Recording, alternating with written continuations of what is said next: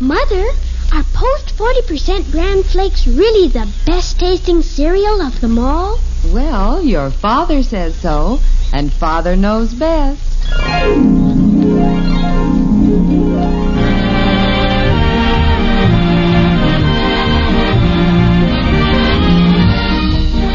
Yes, it's Father Knows Best, transcribed in Hollywood, starring Robert Young as Father. A half-hour visit with your neighbors, the Andersons. Brought to you by Instant Sanka, the delicious coffee that lets you sleep, and Post 40% Bran Flakes. Mother, next time you're choosing a cereal, remember, new Post 40% Bran Flakes give your family all the important keep regular benefits of Bran in a cereal with a delicious new magic oven flavor.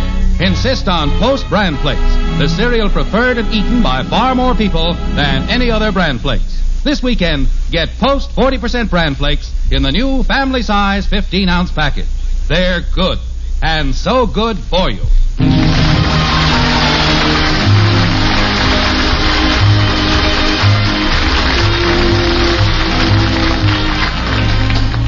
The path of the adolescent boy is strewn with all sorts of frustrations and phobias, and Bud Anderson is no exception. One such hurdle in Bud's life was brought to light recently when Betty came home with the startling news that Bud was considered a snob at school. Like this. Bud, a snob? That I can't believe. That's what Margie's sister Virginia said, and she ought to know. She's in Bud's class. Well, I can think of a lot of things you might accuse Bud of being, but snob is definitely not one of them. She must have meant somebody else, surely not Bud. No, it's Bud. Virginia says he walks down the hall with his nose in the air, won't speak to anyone. I can't believe that. No, it's probably nothing. Chances are he saw a Gary Cooper movie lately, and now he thinks he's the strong, silent type. I remember after he saw Marlon Brando, we couldn't understand a word he said for 2 weeks. Oh, that must be him now. I'll talk to him about it. No, Betty, you keep out of this. Mommy! Oh, it's just Kathy. Yes, Angel? Mommy, what's a snob? Snob? Why do you ask that? Patty Davis heard some girls say that was what Bud is. Oh, dear. What's a snob, Daddy? Oh, it's just somebody who thinks he's a little better than everyone else. How did Bud find out he was better than everybody else? He's not. He just thinks he is. Now, wait a minute. Let's not judge him till he has a chance to defend himself. I can't imagine where he picked up such ideas. Surely we have... Oh, there he is now. Talk to him, dear. All right, but let's not make a big issue out of this. Kathy, don't you even mention it. I won't. Hey, where is everybody? In the den, Bud. At least the little snob is speaking to us. Hi, Mom. Oh, hi, Dad. Hello, son. What's everybody doing in here? Oh, I don't know. Just happened to be in here, that's all. What have you been doing? Oh, nothing. Joe and I were... What's everybody looking at me so funny for? How'd you find out you were better than anybody else? Huh? Kathy. I didn't say he was a snob. Hey, wait a minute. Where'd you hear that? What are you so stuck up about, Bud? Now, wait, hold on a minute. Let's not jump to a lot of conclusions. Is there anything wrong at school, Bud? Oh, I don't know. Sorta. Margie's sister says you don't speak to anybody in the hall. That's not true. She says you never speak to her. Well, sure, but there's a reason. A reason? She's a girl. Well, naturally she's a girl. What's that got to do with it? Bud, you shouldn't feel so antagonistic towards girls. I don't. I like 'em fine. I just can't talk to 'em. I can talk to fellas, all right, but girls, I don't know. What's so different about girls? I can talk to girls all right. Pipe down, Shrimp. Bud, you ought to get over this because people are getting the wrong idea about you. Yeah, I know what they're saying. Gee whiz, Mom, I want to talk to girls, but I just plain can't. You can if you No, just... I can't. The minute I'm around some girls, I can't think of anything. And the longer I stand there, the worse it gets. Pretty soon my collar starts getting tight, my face gets hot, and I wish an earthquake would hit so I'd have an excuse to leave. That's the silliest thing I've ever heard of. No, it isn't silly. I understand what he's talking about. Every boy goes through this. Not Claude Mesner. He can walk up to any girls anywhere and start talking to them just as easy. You can, too. What sort of things does he talk about? Well, now, there's the funny thing. I've listened to him, and as near as I can tell, he's not saying anything. But, boy, he sure says it easy. Well, look, Bud. He gets a lot of laughs, too. Well, I'll tell you what I'll do, sonny boy. I'll give you some lessons in conversation. I don't want any lessons. Well, you'll never get over this if you don't try. I try. I keep trying to think up a bunch of nothing to say like Claude does. But even nothing comes out nothing. It's worse than when I try to think up something. You're just a crazy, mixed-up kid. Lay off me, will ya? Well, wait a minute, Bud. Don't run away. I'm not running away. I'm just going to see what's in the icebox. I'm hungry. Jim, maybe you'd better go out there and have a talk with him. Well, I'll go out there, but only to see if there's any of that blueberry pie left. There's nothing to talk about, Margaret. This is just something that happens, and it passes. I went through it. What did you do to get over it, Father? Oh, I don't know. Probably nothing. It's just a phase you go through, and that's all there is to it. Mommy, can I go through a phase sometime? Don't worry, you will. Mother, what are we going to do about Bud? Well, I guess your father is right. Probably the best thing to do is nothing. But, Mother, this is a reflection on me, having a snob for a brother. He's not a snob. Well, as soon as they find out he's a dope instead, that'll be even worse. And he's not a dope. You heard your father say he went through the same thing when he was a boy. I'll get it. Hello? Oh, yes, Margie. Oh, I think we're supposed to study pages 107 to 120. Oh, say, Margie, we found out that Bud's not a snob after all. He's just afraid to talk to girls. Yeah. Say, why don't you put Virginia on and I'll get Bud to talk to her? Betty, I wouldn't do that. Yes, tell her to draw him out with a lot of questions. I'll call Bud right now. Bud! You're wanted on the phone, Bud. Betty, I don't think you should do this. I'm just trying to help him. I know, but... Maybe it'll be easier for him to talk over the phone. And once he sees how easy it is, maybe he'll get over this silly idea. Bud! I'm coming. Keep your snoot on. Who is it, Joe? I don't think so. Hello? Huh? What's the matter with Bud? He's turning red.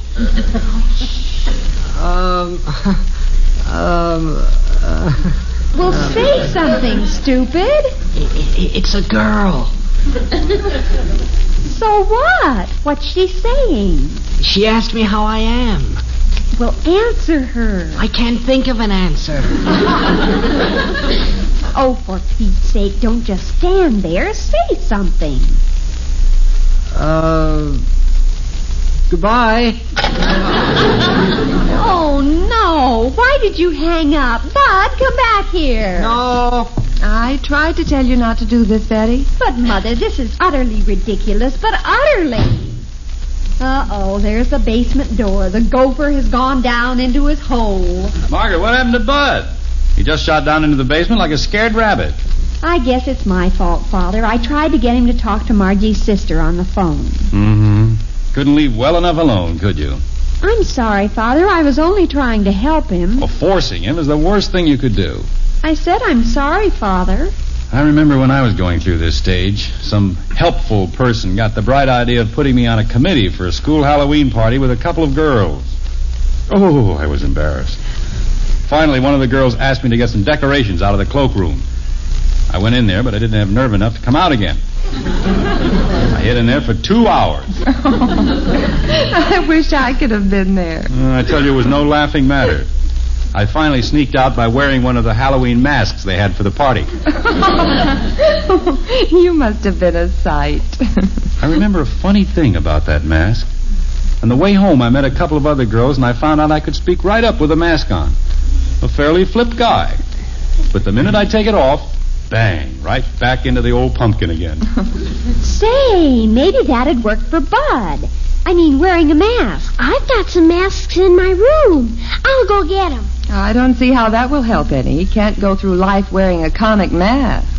On him, it'd be an improvement. It might help him get over this hurdle. Now that you've pushed this into a big problem, he's going to need some help. Just getting him out of the basement is going to be a big job in itself. I don't think you'll get much cooperation from him. He's going to be pretty suspicious of anything you suggest. We won't suggest it. We'll just do it. I got the masks. Good. On to the basement door, man. Which mask shall we give him? This pirate one or this dunce one? He doesn't need a dunce mask. He's already got that. Bud! Oh, Bud! No. What do you mean, no? I didn't ask you anything. Whatever it is you want me to do, no. I don't want you to do anything. Kathy just found some masks, and I want to show you how funny she looks. We're having a lot of fun. I'll bet. Come on up, Bud. What girls have you got up there? We haven't any girls up here, honest. Come on, Bud. Okay, I'm coming. Hurry up, Kathy. Put on a mask. Which one? It doesn't matter. Just get it on and act funny. Okay, where's all this hilarious stuff? Look at Kathy. Isn't she funny? Yeah, ha. I'm a dunce. Howdy, howdy, howdy do, cock-a-doodle-doo. See her, ain't she a riot? Want to try one on, Bud? No, I do not want to try one on. Oh, come on. You'd look funny in this one. Looks sort of like Mortimer Snurd. Come on, Bud. Hey, cut it out, Betty. I don't want this on. Oh, gee, you look silly. Come on over to the mirror and see yourself. I don't want to see myself. Hey, quit pushing me. See there? Don't you sort of look like Mortimer? Huh? Yeah. Sorta. Father, come here and see Mortimer. Hi there, kiddies. Hi, everybody. You, Betty, anybody home? Hey, who's that? That's a girl. Oh, relax, Mort. It's just Janie Liggett. Hi, Janie. Come on in. You ready to go to the library, Betty? Oh, gee, I forgot. Yeah, I'll get my coat and we'll go. I don't have a car tonight. We'll have to walk. Why don't you take a bus, sister? They've got a lot of them. They'll never miss it. Ha, ha, ha, ha. Well, who's this cornball? Oh, I'm just a little prairie flower. Better pick me while I'm blooming. Oh, brother. Janie, isn't Bud a riot tonight? Are you kidding? Ixnay, don't discourage him. Come on, Janie, I'm ready. Let's go. What's going on here, Betty? What's the scoop? Don't take any wooden pickles. Well, Bud, you're pretty hot tonight. Huh? We were listening to you, and you were speaking right up to the girls there. Hey, that's right, isn't it? Well, what do you know? It's not so difficult, is it? You know, it's a funny thing, Dad. When I have this mask on, I feel like a different guy. It seems real easy to talk. Well, that just shows it's all just in your mind. Bud, let me try on your mask once. See if I feel different. Sure. Catch. Once a fella realizes this is just a mental thing... I'll get it. Hello? Hey, it's Virginia calling back. Wants to know why I hung up. Well, explain to her. You've got this thing whipped now. Well, say something, Bud. Hurry up, Bud. Kathy, give me that mask, quick. Oh, Bud, not on the phone. She can't Give see. me the mask. Sure, here. Look, Bud, if you... Hello, Virginia? Hiya, kid. Kid? Yeah, this is me. Huh? Oh, no, we were just cut off before, I think. What are you doing anyway, kid? Yeah? I sound like who? Claude Mesner? Oh, that's square. What's he got that I wouldn't have even if I could get it wholesale?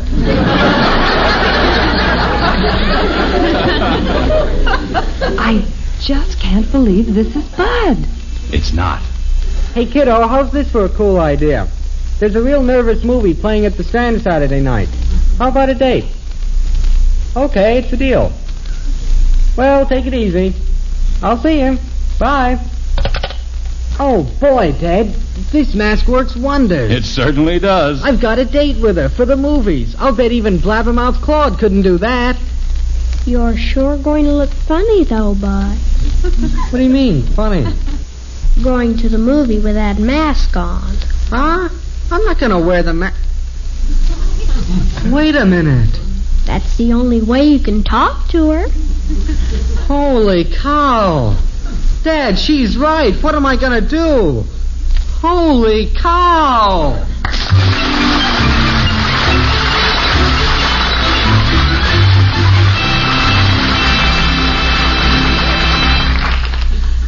This is Jerry Marshall. Mind if I ask what kind of a sleeper you are? Are you one of the lucky ones, asleep almost the minute your head touches the pillow? Or do you often have nights when you just turn and toss for hours before you fall asleep? It used to be that way with me. 1 cup of ordinary coffee at dinner, and I could kiss my night's sleep goodbye for sure. Took me a while to find out the answer, but I finally did. Instant Sanka coffee. You see, it isn't coffee itself. It's the caffeine in coffee that spoils sleep for so many people. Well, Instant Sanka has had 97% of the caffeine taken out. It doesn't matter how many cups you drink or how late at night it is. Instant Sanka can't interfere with sleep. Another thing I like about Instant Sanka, it's all pure coffee. Rich, full-bodied. Why not pick up a jar of Instant Sanka at the grocer's tomorrow? The large economy-sized jar. Try it. You'll sleep better at night, and you'll feel better the next day.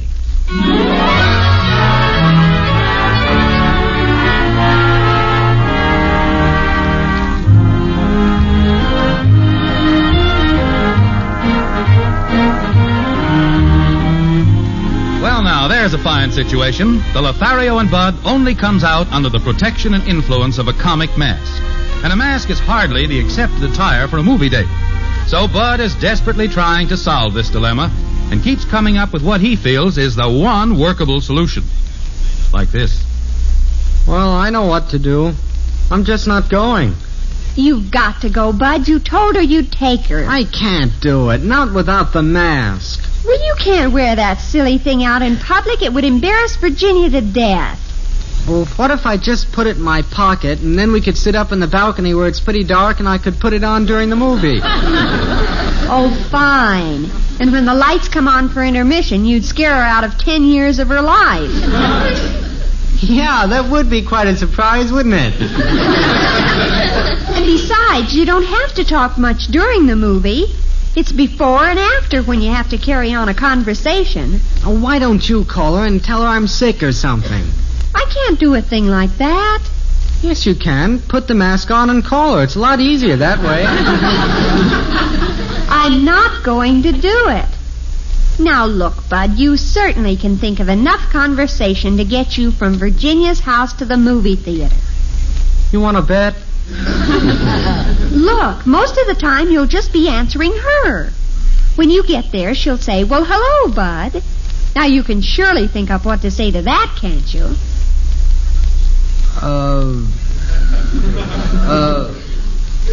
Where's my mask? Oh, for Pete's sake, all you have to say is hello. You can say that without a mask, can't you? I guess so. All right. Then she'll tell you to come in, and you say thank you. Oh, wait a minute. Let me write that down. I can tell this is going to be a sparkling conversation. Oh, hi, Dad. You've been listening? Mm-hmm. Don't bother us now, Father. Now then, Bud, after you get inside, you should say something about how nice she looks, how becoming the color of her dress is, or something. What color is it? Oh, Bud, you're hopeless. Yeah. Betty, why don't you leave him alone? You've been needling him ever since he made the date last night. Well, I give up. He can just go on having everyone think he's a snob for all I care. I don't want them to think that. Well, don't worry, Bud. We'll work this thing out some way. I was hoping there'd be a full eclipse of the moon Saturday, so it'd be real dark. Well, I don't think you can bank on that. No, I looked it up. We don't get a full eclipse till April 1954, and I doubt if I can put the date off that long. No, the thing to do is face the situation. If only I was going to a masquerade party, then my whole problem would... Hey, how about that, Dad? How about what? How about giving me a masquerade party Saturday night? I could invite Joe and Claude. Oh, hold on a minute. This is your mother's province. That'd mean a lot of work for her. Oh, gee, Dad, I do all the work. Or some of it anyway, honest. Bud? There's Mom now, Dad. Ask her. No, Bud, I think you'd better be the one to ask her. Bud? Oh, there you are. Bud, do you have a clean white shirt for Saturday night? Yeah, I guess so. Dad's got something to ask you, Mom. Well, now wait, Bud. See you later, Dad. You have something to ask me, Jim? Well, not exactly, Margaret.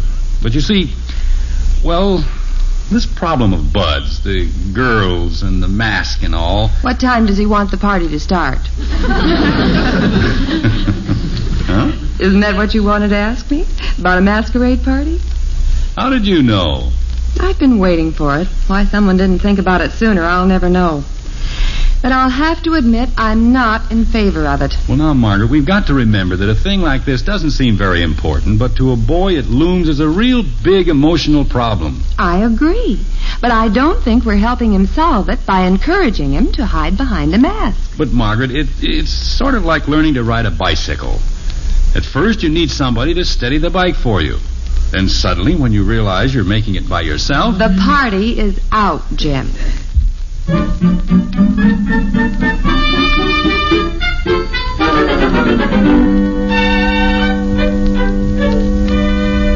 Betty, will you go down and finish putting up the decorations? The masqueraders will be arriving any minute, and I still have to dress. I thought Bud was going to do all the work for his party. Oh, he's been pretty busy trying to slick down his hair. Oh, Jim, are you dressed? Betty might need some help downstairs. Okay, I'll go right down. The living room really looks festive. You've done a good job. I hope it's not wasted effort. I still don't think this is going to do Bud any good. Oh, I think it will. I keep having a feeling something is going to go wrong. And then Bud will retreat into himself farther than ever. Now, what could possibly go wrong? Holy cow! It's gone! Hey, Dad, Mom! What's the matter, Bud? My mask, it's gone. Kathy, what'd you do with my mask? I never did anything with it. Come on now, where is it? It was right there on my bed. Hey, Betty! Well, now, calm down, Bud. We'll find it. Did you look on the floor, under the bed, in your closet? It was right on top of the bed. Somebody took it. Betty! Now, don't go accusing everyone. Are you sure you put it on the bed? Bud, you better hurry. Some of your guests have arrived. Holy cow! Oh, you go downstairs and greet them, Bud. We'll hunt for the mask. But I can't go down, not without the mask. Bud, you've got to. No, Dad. They're downstairs waiting for you, Dopey. They'll just have to wait. I can't go down there. I just can't do it. Wait a minute. I've got it. I've got a solution. Betty, get me an eyebrow pencil and some rouge. What for? Just get it and hurry. Margaret, you and Kathy go and finish dressing. What are you going to do, Dad? You'll see. Hurry up, Margaret, Kathy, or you'll be late for the party. Yes, Jim. Come on, Kathy. Dad. Will these do, Father? That's fine, Betty. Now, you run down and entertain the guests for a few minutes. Bud'll be right down. He will? I will? Now, don't stand there, Betty. Get going. Yes, Father. Now then, Bud, hold your head steady. What are you going to do, Dad? Make you look just like that mask. It'll never work. Yes, it will. Now, steady, Bud. Hold it there. Now, we'll give you some nice high cheekbones. Now, good red ones like the mask. It won't work, Dad. Now, we'll give you some big, bushy eyebrows. And a few wrinkles around here. A couple of lines to accent your nose. Now, let's have a look at you now. Dad. By George, it's amazing how much you look like that mask now. I do? Yeah, let me get your hair down over your forehead. Yeah, that's better. Now smile and show those two big front teeth of yours. Like this? That's it. I'll swear I couldn't tell you from the mask if I didn't know better. Let me go look in the bathroom mirror. No, you better not take the time. They're waiting for you down there. Well, just let me take one little... Hurry up, Mort. Get down there and liven things up. Okay, but don't shove me. Knock 'em dead. Well, what happened, Jim? What did you do? I just made him up to look like the mask. You did? And it worked? Well, you saw him run downstairs, didn't you? Yes, but I'm surprised he'd agree to anything like that. As a matter of fact, I'm surprised you could do it. Your artwork was never anything to shout about. Well, this is a masterpiece, believe me. Let's go downstairs so I can show you my handiwork. All right, I guess I'm ready. I just threw myself together. Well, you're a pretty good thrower. You never look better. I'll bet. But thanks. Margaret, when you were little, did you ever learn to ride a bicycle? Yes, certainly. Why do you ask that? Do you remember how you had your mother or father walk along beside you and hold it up? Yes. But if you're still trying to draw an analogy between And then one day when you thought they were holding you up, you turned your head and discovered they'd let go. And that was the day you hollered out, "Look, Ma, no hands." Jim, exactly what are you trying to say? Hey, listen, it sounds like the party's a success. Come on, let's peek and see how Mortimer's doing. Well, look who's getting all the big laughs in there. Oh, for goodness sake, he's certainly taking over. I've never seen him like... Wait, Jim, his face. Yes?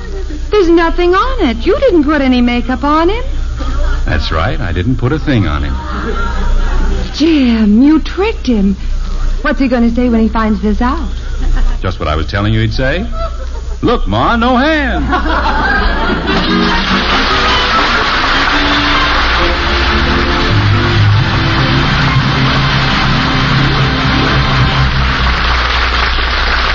The Andersons will be back in just a moment. Chances are, Mother, you know that bran is good for the family because it provides important keep regular benefits. Perhaps you've even tried it, but found it somewhat lacking in taste appeal. Well, try new Post 40% Bran Flakes now. Post Bran Flakes now have a delicious magic oven flavor and a crisper texture that makes for wonderful eating every time. Yes, with Post Bran Flakes, you can give your family the vital keep regular benefits of bran in a cereal that really tastes mighty good. When you shop this weekend, remember, for goodness sake, eat Post Bran Flakes. So good and so good for you. Post Bran Flakes are bought and enjoyed by far more people than any other Bran Flakes. Tomorrow, take home the new 15-ounce family-size package of Post Bran Flakes. They're good, and so good for you.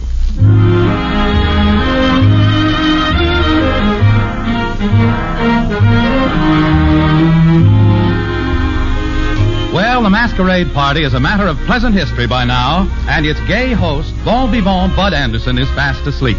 The weary dishwashers, Jim and Margaret, are getting ready to retire. Like this. Oh, boy, I'll be glad to hit that sack. I'm tired. Well, I must say the party idea certainly turned out a lot better than I ever figured. Bud had a few doubtful moments when he discovered he had no makeup on. Yeah. But he got his second win then and never faltered. Yep. Mission accomplished. Oh, it seemed like a calamity when he lost his mask. But it turned out to be a stroke of fortune. Yeah. Jim, how many times do I have to tell you not to hang your coat on the back of a chair? Oh, yeah. Here, take it. Wait, something dropped out of the pocket. Oh, I'll get it. Why, Jim Anderson. It's Bud's mask. Well, now, how do you suppose that got in my pocket? I wonder. Just when did you get this big fat idea? Margaret, did you ever learn to ride a bicycle? Join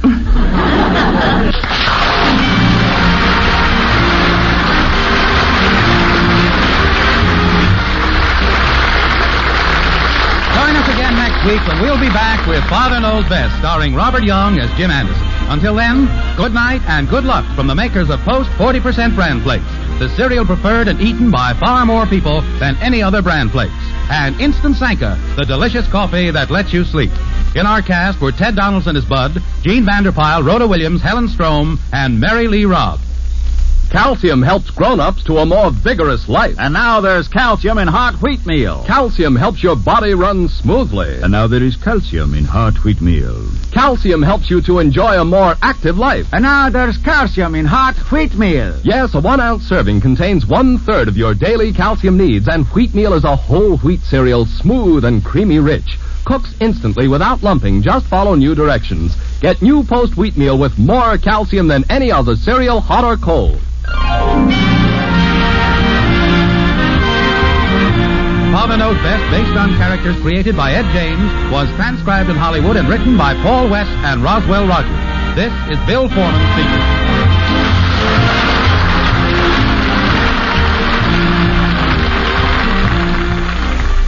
Tonight, play Truth or Consequences on the NBC Radio Network.